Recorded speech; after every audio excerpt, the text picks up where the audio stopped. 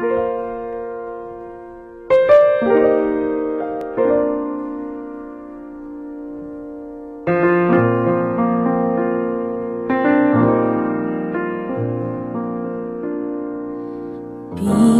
of heaven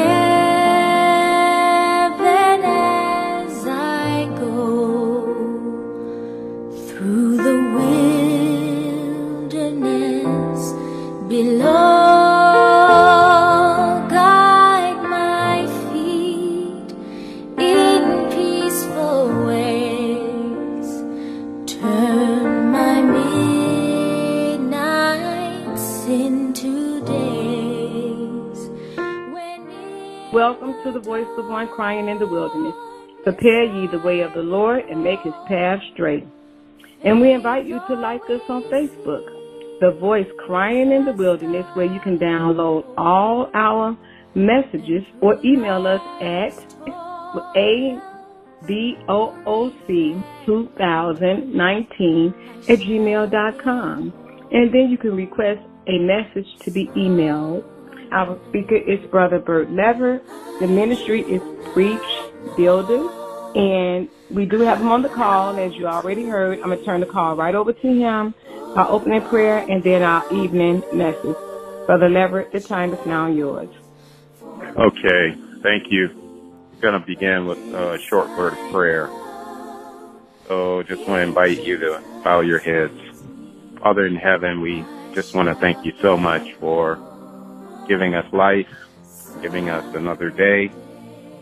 We ask now that you would forgive us for all our sins. Lord, we want to do what is right in your eyes. And we thank you, Lord, for another opportunity to come together and to share your word.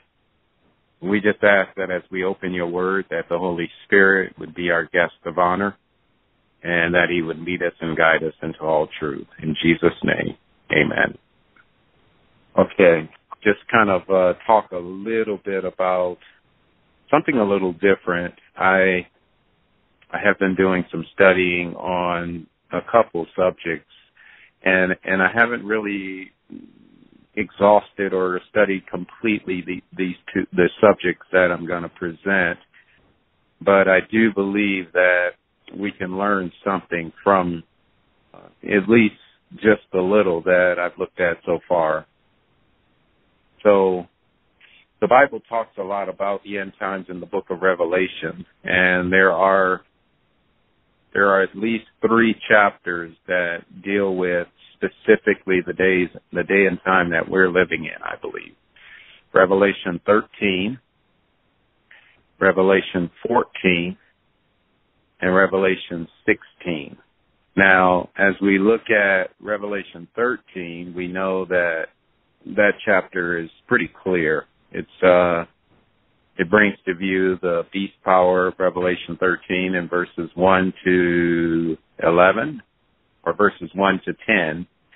That's the first beast power, and we know that power is paganism and the papacy. The second beast power is brought to view in verse 11 to verse 18. And, it's very clear. That chapter, if you understand prophecy, if you understand the symbology, the symbolism, then you can easily understand that chapter. Chapter 14 deals with the Lamb and the 144,000. So in other words, it brings to view Jesus Christ and the 144,000. And what's interesting about this chapter is it also has, as it relates to the 144,000, it has the message of the 3 angels. That is the message that I believe really applies to the day and time that we're living in now. It's a message that we're to fear God. The hour of the judgment has come. Babylon is falling. And if any man worship the beast and his image, and we know the beast power is the United States together with paganism and the papacy. In other words, spiritualism, paganism, and the papacy will join forces with the United States of America, the United States government, and they will pass or impose a law that will restrict religious freedom. And, I just want to say that there's so much happening now that tells us we're very close to the time which that law is going to be passed. In fact, in India right now, they just passed a total lockdown every Sunday in India, and in a certain part of India. It's not the whole country, but there's a certain area, a certain part of India where they have imposed on the people a total lockdown every Sunday. They call it a day of rest, and it's a lockdown. You can't, anything that's non-essential is not available. So they say that this relates to the COVID-19, and they say that they're trying to, in other words, stop the spread in India, in this part of India. And so to do so, they're imposing this total shutdown every Sunday, which is interesting that they would do it every Sunday. Now, it's very interesting. Also in the country of, I believe it's Tonga, which is a Samoan country, they have pretty much a total lockdown on Sunday, or at least a day of rest on Sunday as well. And there are other countries as well. It just hasn't really filtered to the United States of America.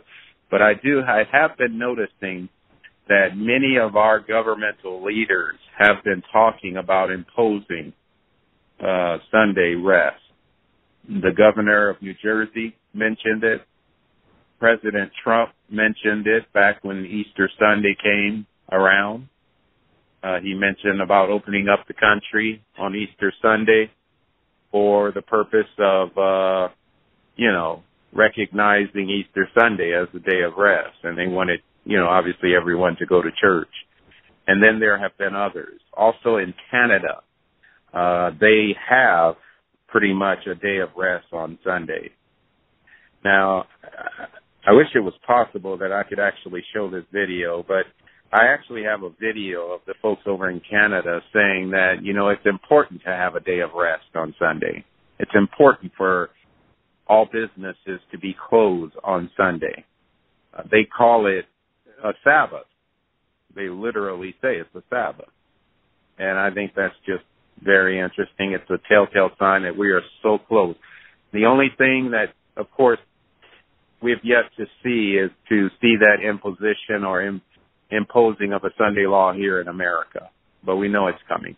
We know it's coming very soon. In fact, we can see and I want to just read in Revelation. I want to go to the book of Revelation here in just chapter 13. I want to read verse 11.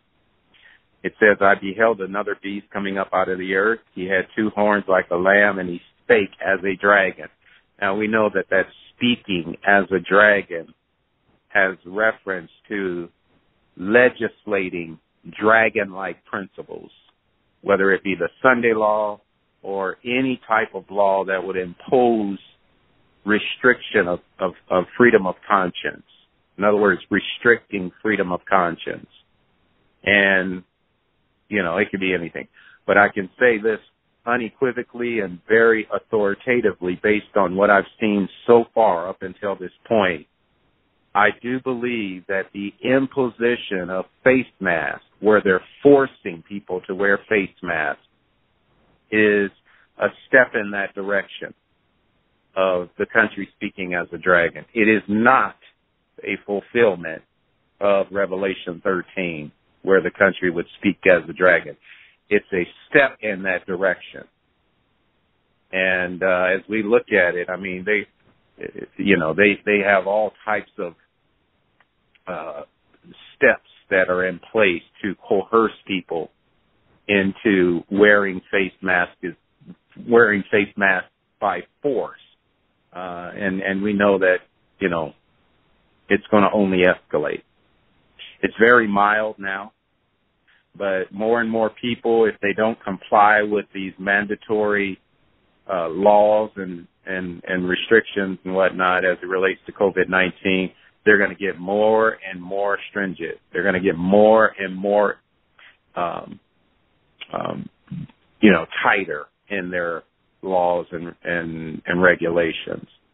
Revelation 13, verse 12 says this: He exercised all the power of the first beast before him, causeth the earth and them which dwell therein to worship the first beast whose deadly wound was healed. So this idea of the two-horned beast speaking like a dragon is the first step.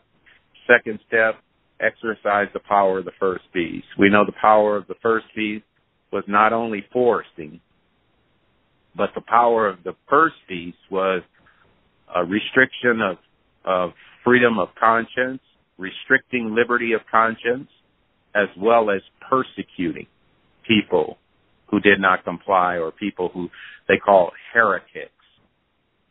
And, that obviously, at the time when the first beast was in power, pretty much the Catholic Church was controlling the state power. We know it was Rome, and we know that Rome was the civil power, but the Church of Rome controlled the civil government in Rome. And here in America, we're seeing the same thing take place now, ever since 2015 up until now. Obviously, the same principles, the same steps are being followed, but in a very mild way. It's a very non-threatening way. And very soon it's going to get more, they're going to get more and more bold.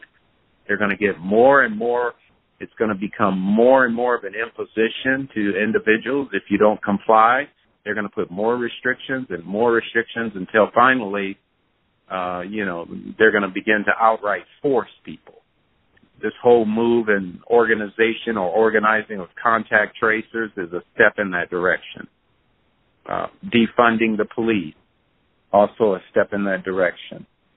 The stage is being set right now for a national Sunday law. And I do believe that we're going to see it. We're going to see it happen. It's going to happen. It's going to be very mild, as Ellen White said. And then it's going to get more and more drastic, more and more bold, more and more imposing. I want to go to the book Great Controversy. And I want to sort of introduce, and I know I've talked about this before, but I want to just kind of read in that chapter on page 589, I believe it is. She talks a lot about natural disasters or natural events that will take place in the last days that will sort of lead to the passing of the National Sunday Law. Bear with me here as I try to pull it up here.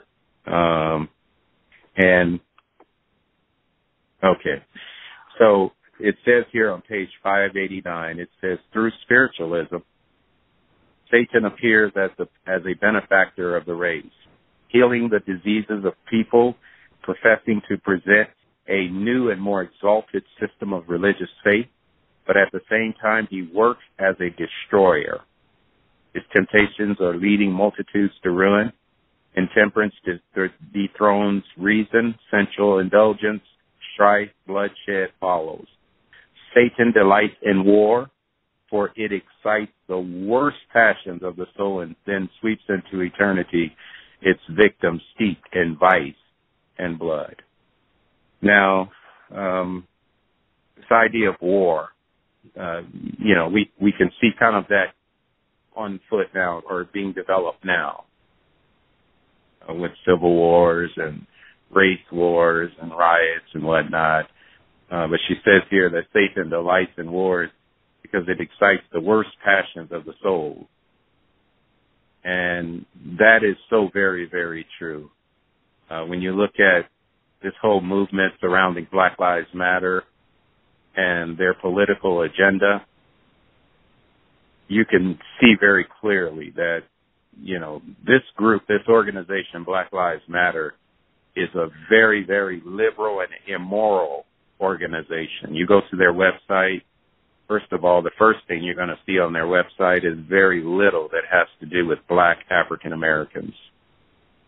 They are a very liberal, multicultural group based on the premise of Marxism, or communism, Karl Marx, and their goal is to bring about a communist form of government here in America. And that is the reason why they're pushing. And another thing is, part of their plan is to, restrict liberty of conscience, restrict freedom as we understand it, and just invite total chaos and confusion. In the book Great Controversy, she talks about how Satan's going to work through the elements of nature. And the way he does that is he's going to sort of work through, she calls it the secret laboratories of nature. And, he's going to use things like hailstorms, tempests, floods, cyclones, tidal waves, earthquakes, every place and in 1,000 forms. All right. So why am I mentioning all of this? First, we see that the picture is on war. Then it moves to Satan working through the laboratories of nature. And then it moves to, obviously, an upheaval in nature in the form of earthquakes, floods, tidal waves, tempests, so on and so forth. And then, at that point, the people will then call, because at that point we will have realized as a country, as a world, that we've gotten far away from God. And then there's going to be this call for a Sunday day of rest. Now that's sort of the long roundabout route that is being played out right now. Again, war, political war, as well as civil or military war, and then laboratories of nature being sort of manipulated by Satan, which will then bring about all of these events, natural disasters, earthquakes, floods, so on and so forth. And then at that point, there will be so much destruction, so much chaos, so much confusion that the people are going to say, we've got to get back to God. Now, I want to read that because I know I just mentioned that, but I want to show you where she actually writes that in the book Great Controversy. She says, then the great deceiver will persuade man that those who serve God are causing these evils. Now, when she's talking about these evils, she's talking about all that I've mentioned up until this point. The class that have provoked the displeasure of heaven will charge all their trouble upon those whose obedience to God's commandments is a perpetual reproof to transgressors. It will be declared that men are offending God by the violation of the Sunday Sabbath, that this sin has brought calamities which will not cease until Sunday observance is strictly, notice the word strictly enforced.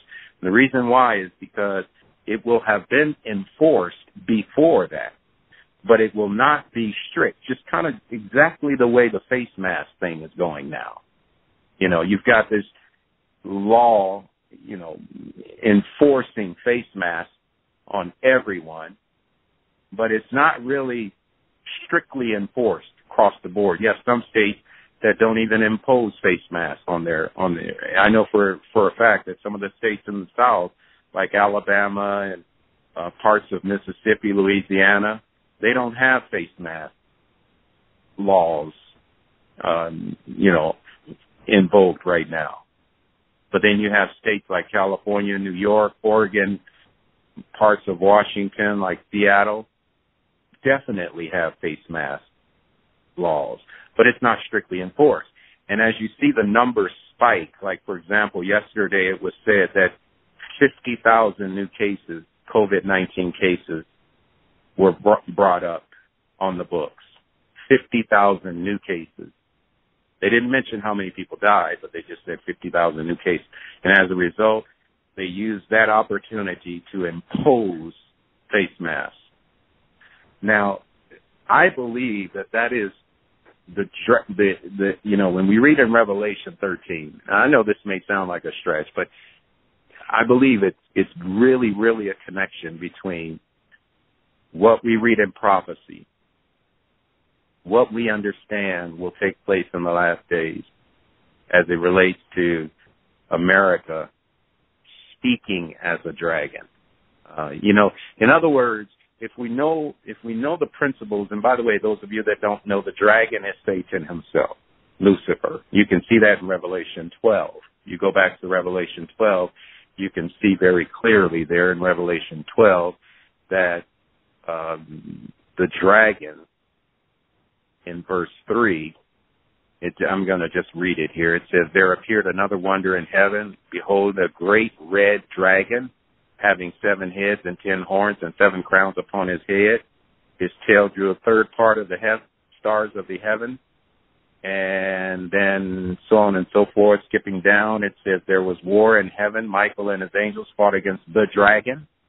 And the dragon fought and his angels, prevailed not, neither was his place." And then in verse 9, it says, "The great dragon was cast out, that old serpent called the devil and Satan."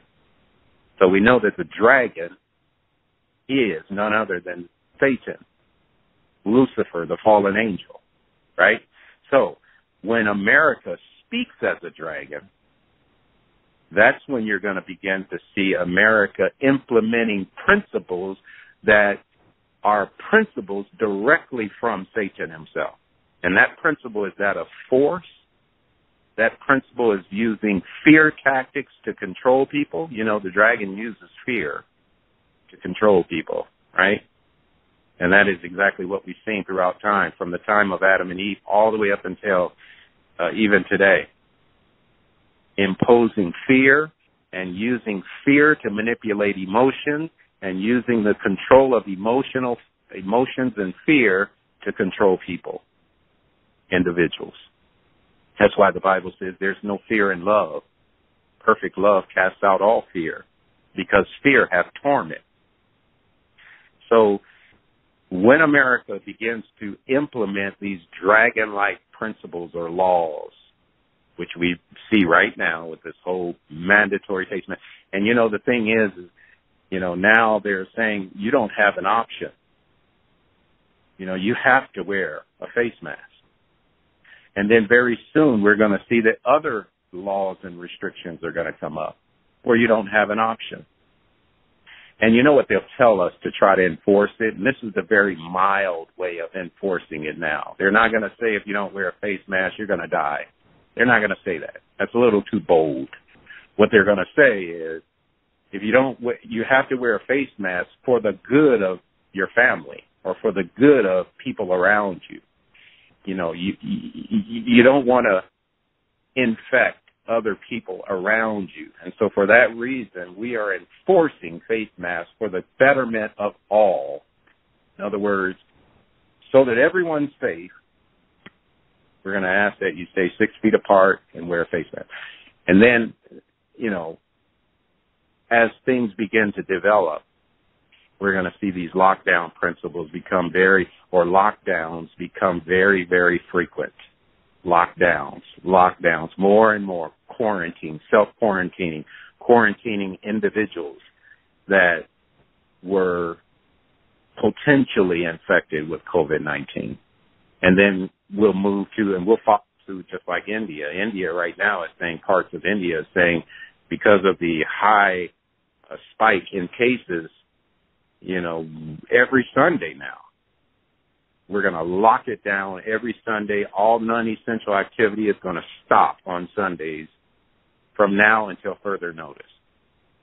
That's what India is doing. And by the way, the new cases that have spiked in India represent 564 new cases as of yesterday.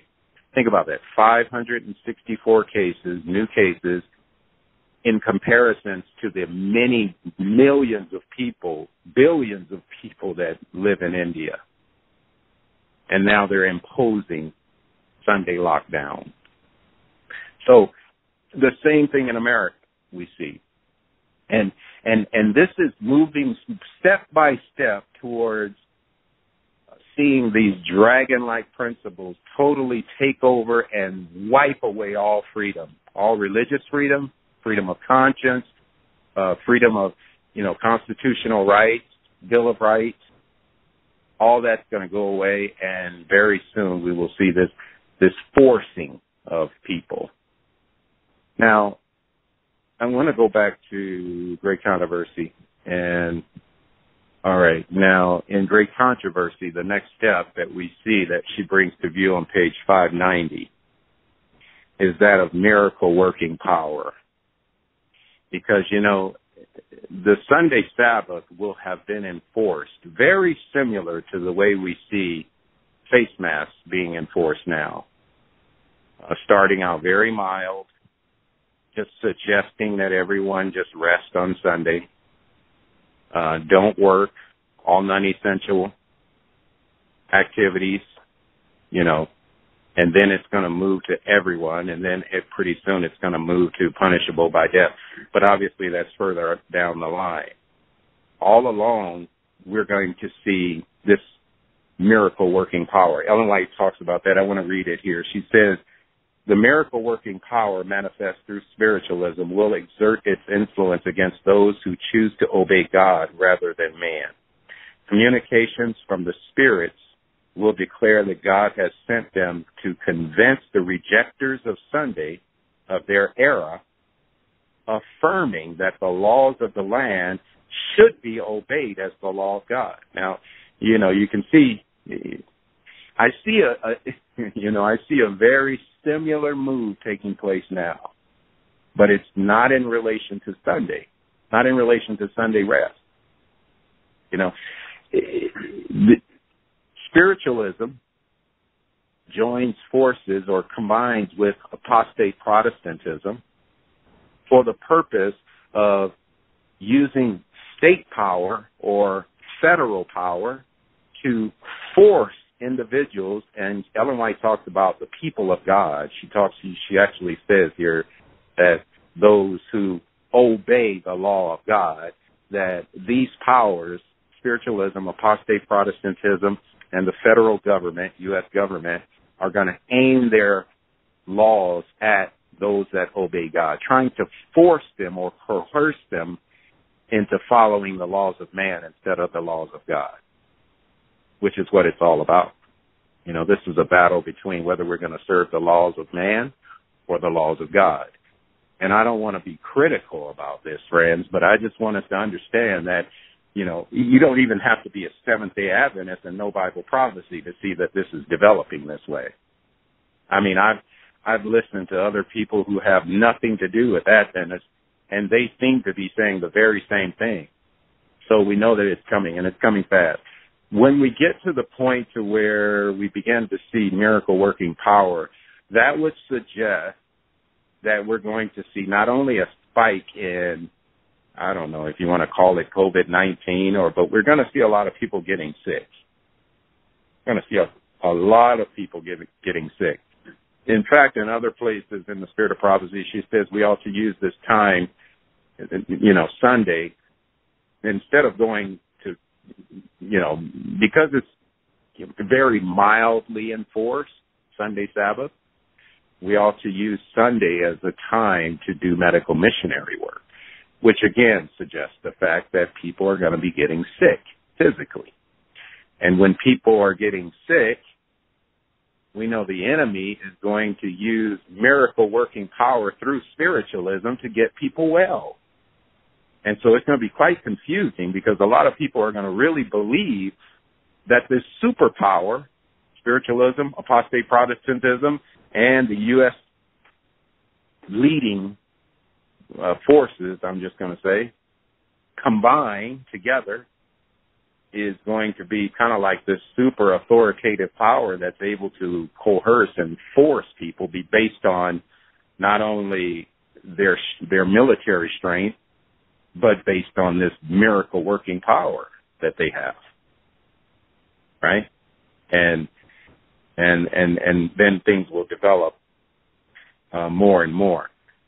But she says here that Satan's policy, and on page 591, she says, Satan's policy in the final conflict with God's people is the same that he employed in the opening of the great controversy in heaven.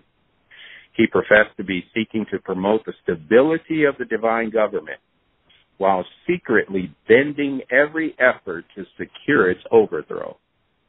And when you read in Patriarchs and Prophets how he worked in heaven, Lucifer, the fallen angel, you know, the first thing he did was he convinced the angels, as many as would listen to him, he convinced them that they didn't really need any type of law, that they were actually, you know, they were very intelligent beings, and they didn't really need a law to govern them. They were actually above law. And then, you know, as they went about, obviously not recognizing or not giving credence to the authority of God's law in heaven, confusion developed in heaven. And then he would go to God and to Christ and say, look at this confusion that's happening here. Maybe we ought to try to do something to try to stamp out or control all of this confusion here in heaven. And so while he's on the one side, he's trying to put down confusion and put down rebellion. On the other side, he's exciting it as well. And so the same thing is happening now today. You've got literally, and I'm just going to say it, you've got Jesuits, and you've got individuals in very, you know, wealthy people that have a lot of money combining to incite race wars, to incite looting, to incite rioting on one side. And then on the other side, you've got the same organization saying, hey, you know, we need to implement these laws and we need to try to get control of the people because chaos is in the streets now. And so, well, how do they do that? Obviously, you know, locking people down is one. Controlling the money is another. Closing businesses is another way. Closing churches is another way. And another way, obviously, is forcing people to wear a mask and stay inside. Or if you come outside, you can only come outside for essential business, you know, and it's just, and taking away people's freedom, just freedom to move around, freedom. You know, I was looking on the bus. You look at public transportation now, they've got the bus set up now where when you ride on the bus, you know, you've got to ride in a numbered seat now. You know, they've got the seats numbered. 1, 2, 3. So they'll have 2 seats side by side with the number 1 on it. And then they'll have 1 seat that's actually blacked out and closed. And then the seat next to that, they'll have 3 seats with the number 2 on it. So if you're in a group or a family that has 3 people in the family, you can sit in seat number 2 because there's 3 open seats there. But you can't sit in seat number 1 because there's only 2 seats available there. And that's the way all the public transportation is going now. That's to enforce the social distancing thing. And when you think about that, you know, I mean, does that make scientific sense? Really? Does it? If we're doing something to try to stop the spread of a virus, does it really make scientific sense that we set up our public transportation and we close down all the federal government state parks and, you know, close down beaches and limit people from, you know, going to bars and restaurants and whatnot and so on and so forth, just limiting people going out in public because of the spread of it.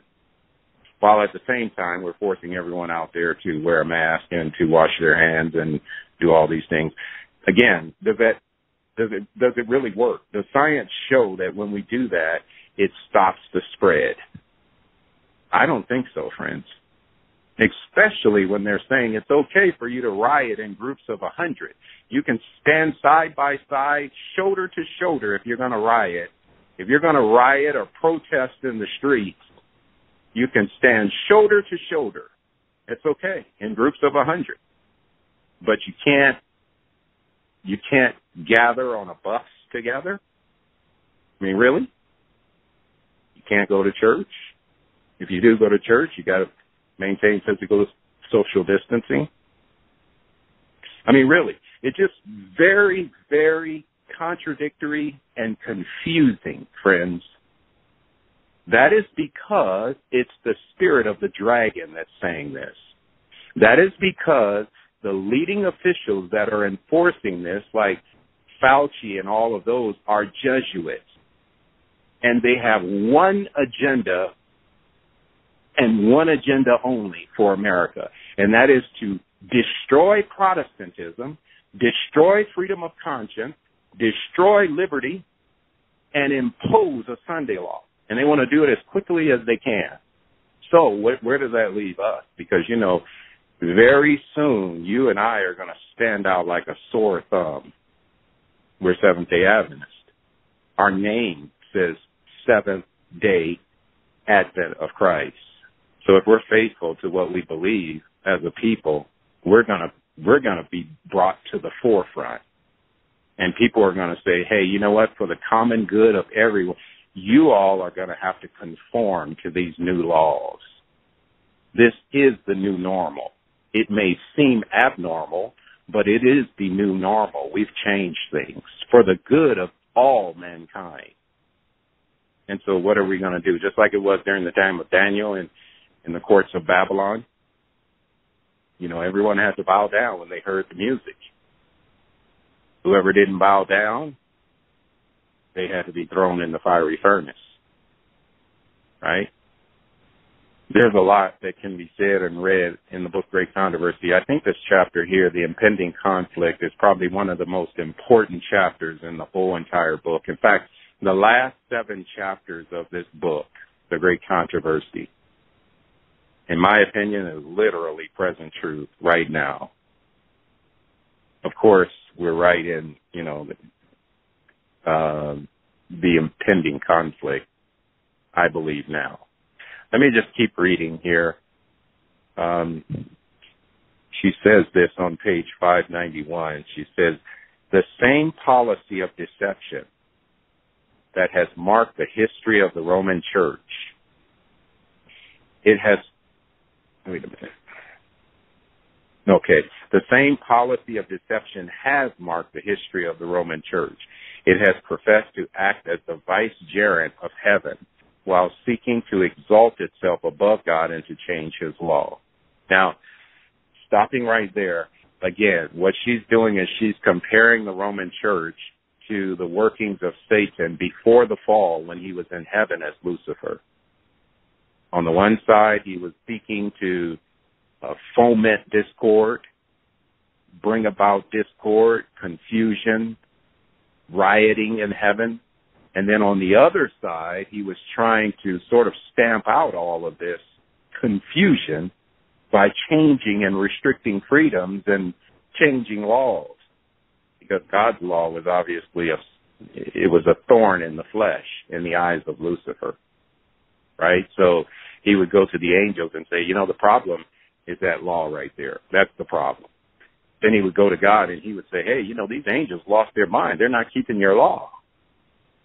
And the same thing's happening today with the Roman Church, and it's happening in America with guys like Tony Fauci and all of them who are bringing experts on television, on CNN, telling us why we need to do what we're doing. And it's very confusing. It just doesn't make sense. But people are doing it because they're confused and scared, and, you know, they feel like if they don't do it, they're going to die, drop dead. And so this idea of fear is just gripping everyone to the point where everyone is just sort of blindly following what they're being told without even thinking it through.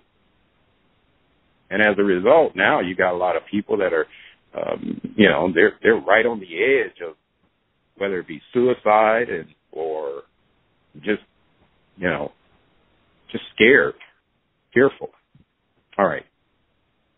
In closing, she says, under the rule of Rome, those who suffered death for their fidelity to the gospel were denounced as evildoers. They were declared to be in league with Satan. And every possible means was employed to cover them with reproach, to cause them to appear in the eyes of the people and even to themselves as the vilest of criminals. Right? So, very same thing happening now. if individuals don't wear a mask, if individuals don't social distance, if individuals don't lock down, don't self-quarantine, even though they're well, even though they're not sick, they're being forced to be looked at by the rest of the public as being the vilest of criminals. In fact, they're being treated like criminals, right? And now, we're just dealing with something that has to do with health and safety. Wait until it becomes the issue with the Sunday Sabbath. Same thing's going to happen. She says, so it will be now. While Satan seeks to destroy those who honor God's law, he will cause those to be accused as lawbreakers, as men who are dishonoring God and bringing judgments upon the world. And that is the reason why, and by the way, when the judgments of God falls, especially on some of the major cities, which we're told in great controversy that that's going to happen, when the judgments of God begin to fall, you can rest assured that the reason why the judgments of God are falling, just like it was during the time of ancient Israel in Egypt under Pharaoh, we learn in that example that the judgments of God fell on Pharaoh and Egypt because of the oppressive measures that were imposed specifically on God's people in the land of Goshen. And the very same thing is going to happen here in America. Judgments are going to fall because of the oppressive enactments specifically aimed at those who follow God's law, especially the health laws, especially the 10 Commandment laws as it relates to Sunday or Sabbath, the day of rest. Anyone who's following God's laws, the laws of the land are going to be so skewed and so twisted to where it's going to sort of cause those individuals to be looked upon as the vilest of criminals, and as a result, they're going to be treated like criminals. Okay, that's what she's saying here.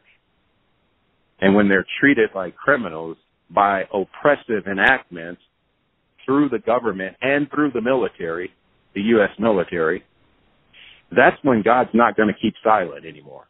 That's when we're going to see that God is going to rise up and judgments are going to fall, and then they're going to the world's going to convince everyone that the reason why these judgments are falling is because of those Sabbath keepers, when really it's the opposite.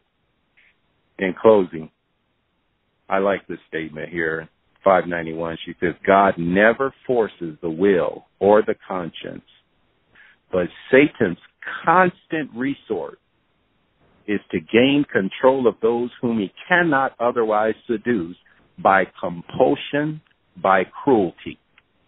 I want to read that again. God never forces the will or the conscience.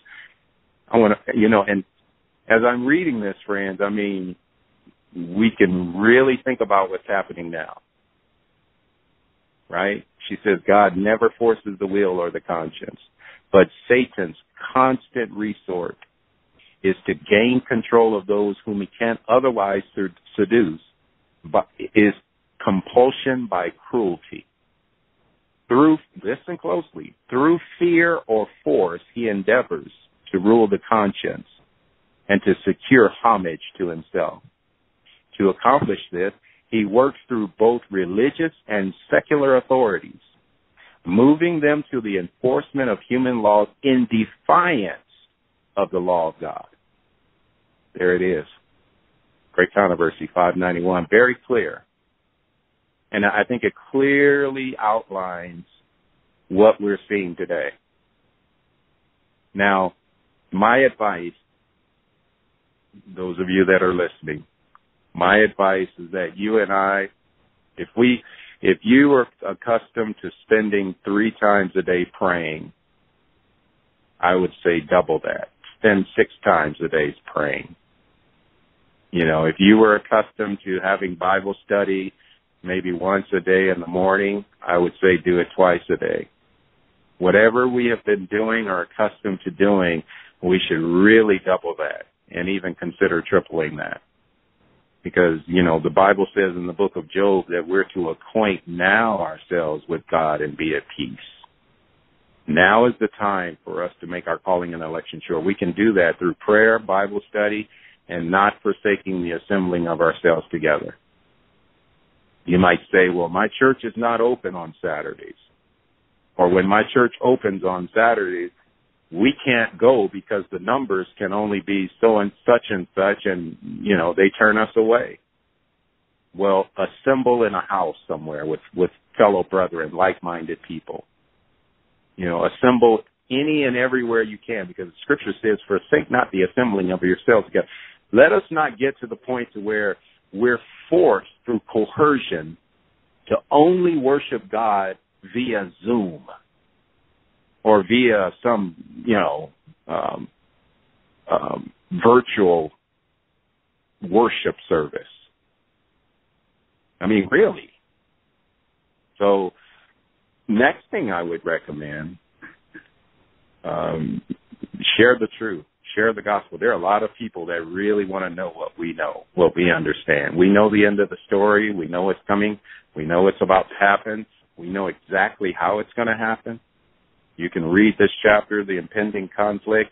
If I were you, I remember when I was working at Boeing, I used to have what was called thoughts for the day.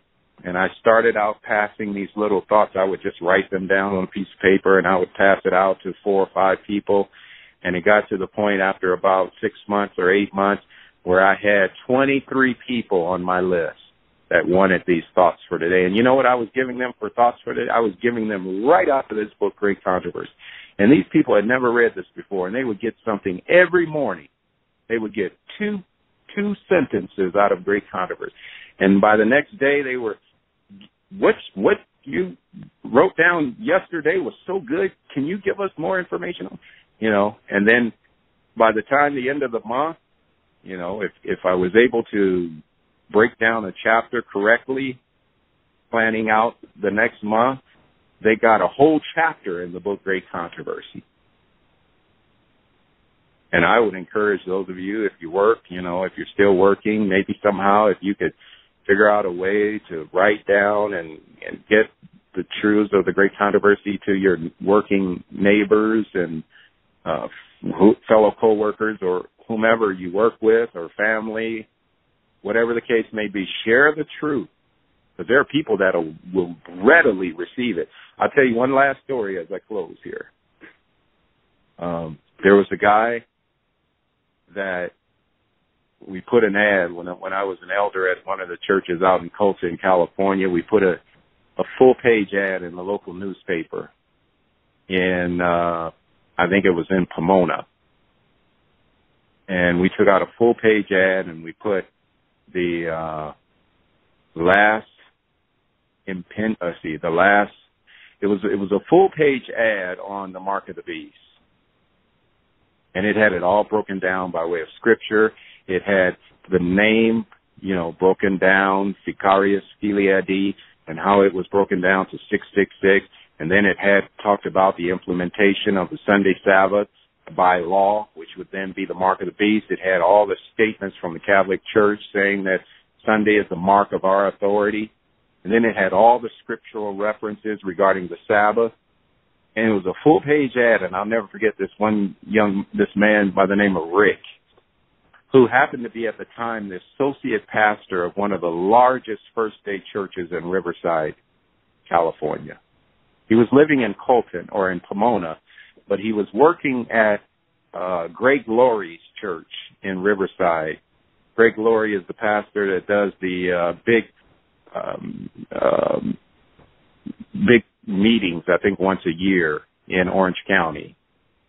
And anyway, he was one of the associate pastors there. He happened to read this full-page ad, and he called the number to our church that was on the ad. And long story short, I went out to visit him, and we started having Bible studies. His wife, myself, and I took the secretary at our church because she spoke Spanish. His wife was Spanish.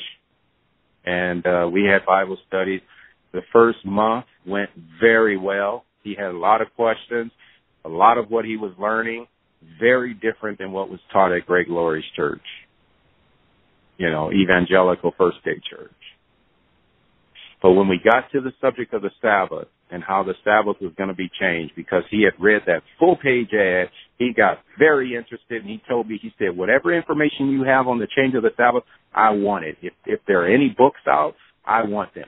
I immediately went and purchased brand new hardback, new illustrated Great Controversies for both he and his wife, and I took them over to them, still wrapped in the cellophane cover, and I gave it to them as a gift. I even gave their kids some, Spirit of Prophecy books, but more on their level. But long story short, he read that whole book, I think in a month or maybe 2 months. The whole book. He was so fascinated. And then he called me on the phone and he ordered a whole case of those books, Great Controversies. And friends, that was 20 years ago when that happened. You know that? Do you know till this day he and I still communicate? Until this day he's still passing out Great Controversies. Until this day he's warning everybody he talks to about the change of this app. And he sees that it's coming right now. He sees everything that's taking place in our world today. And he is probably one of the loudest voices out there saying that we're getting ready to see the mark of the beast. And people are listening to him because, he's not telling people that he's Seventh-day Adventist. He's just telling people that he studies Bible prophecy and he's got information that everyone needs to hear. And people are listening.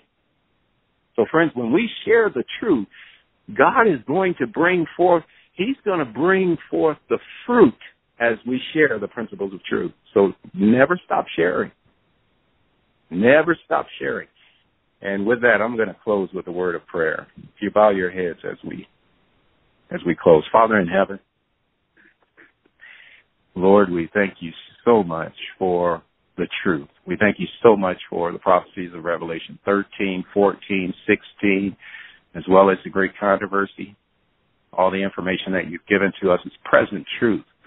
In the day and time that we see that the spirit of the dragon, we can see the spirit of the dragon prevailing in our government and society. We can see the principles of the dragon being implemented and enforced on people nationwide here in America. We see a lot of people getting sick with COVID-19. We pray for them. We pray, dear Lord, that they would have a speedy recovery. By the same token, Lord, we just pray that you would enable those of us that understand the truth to live the truth in such a way where we can literally be a light, a city that's set on a hill, a light in the midst of darkness. As we share our faith, Father, we ask that you would soften hearts to receive the truth.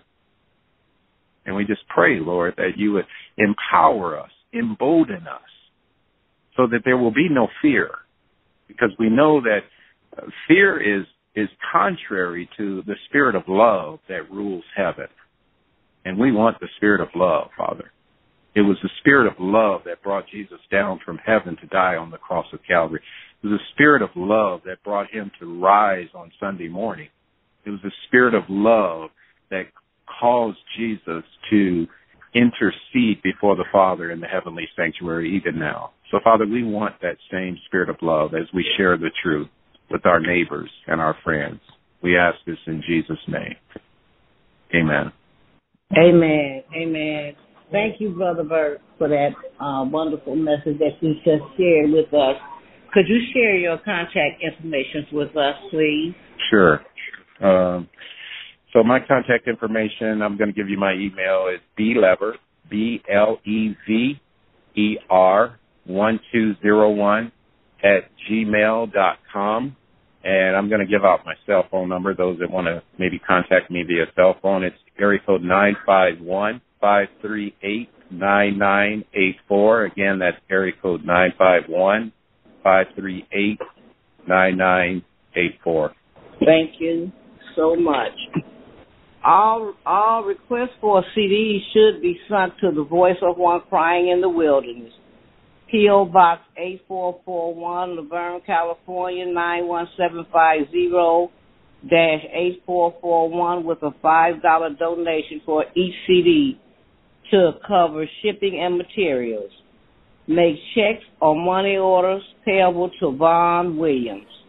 All prayer requests can be emailed to our email address posted on our Facebook page, or text or call Sister Jackie at area code 773-415-1562.